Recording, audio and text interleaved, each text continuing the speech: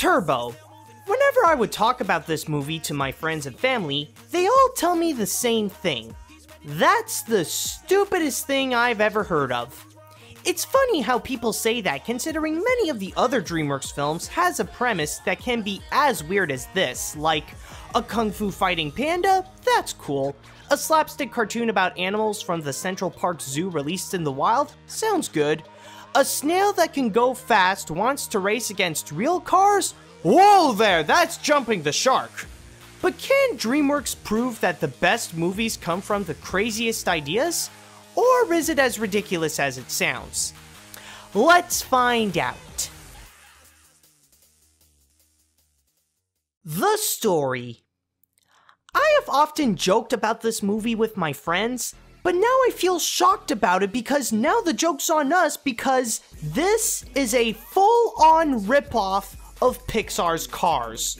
Not just because of the theme of racing, but also because of a colorful cast, which I'll talk about later, and some plot elements has been taken directly from Cars. I mean, if there's a side plot where the characters are going in a race to make their rundown strip mall into a household name, it's for sure that they had a bit of inspiration during the writing. But moving on to the story itself, it's actually the dreamer story where Theo wants to be in the Indy 500, and then he becomes fast and, well, he's in the Indy 500. It's not really as crazy as it sounds, considering that it did work for something like Ratatouille, but in here, it becomes very predictable from top to bottom.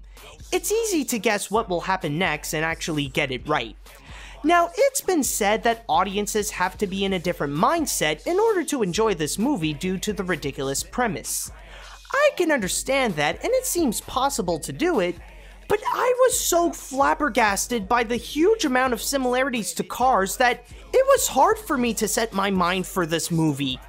I knew the story would be more in the unoriginal side, but not to the point where it obviously stole from another animated film.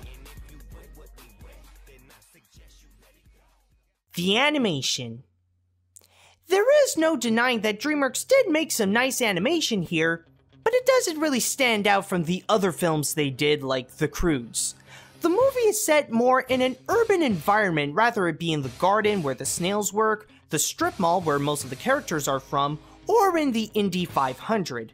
They're well made and it achieved to set the mood of the film, but it doesn't feel like it's anything new, so the environment is not its strongest point.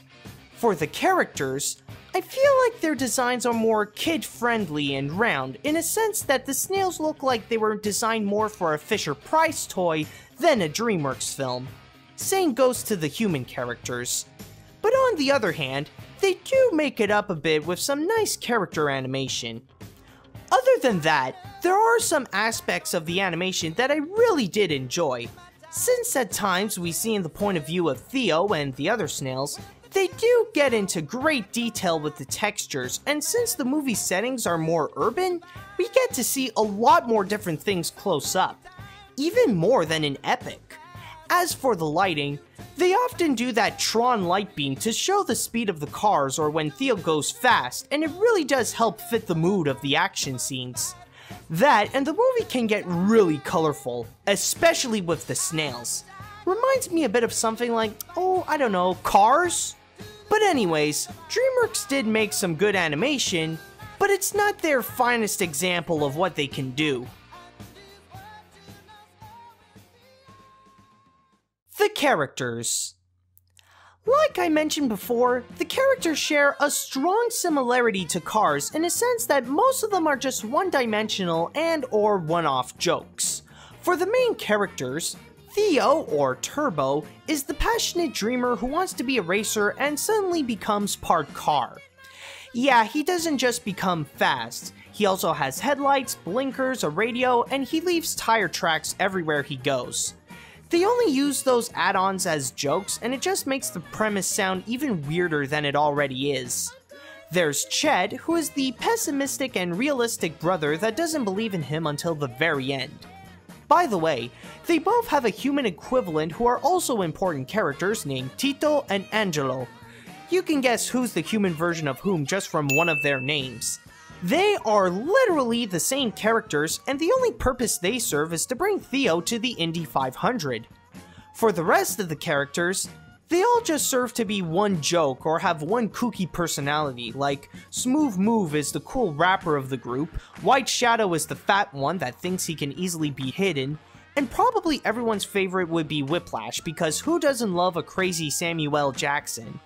The same can go with the human characters, like Kim Lee is just Mr. Chow as an old lady. The one good thing I can say about them is that there will be one that can be likable, and they do serve to help Theo and Tito out. The most different character of the group would be Guy Gagné, the Indy 500 champ who is Theo's idol, but in the race, oh, he's not really a nice guy. No big shock. It's possible to find one likable character in here, but none of them can be considered original or creative.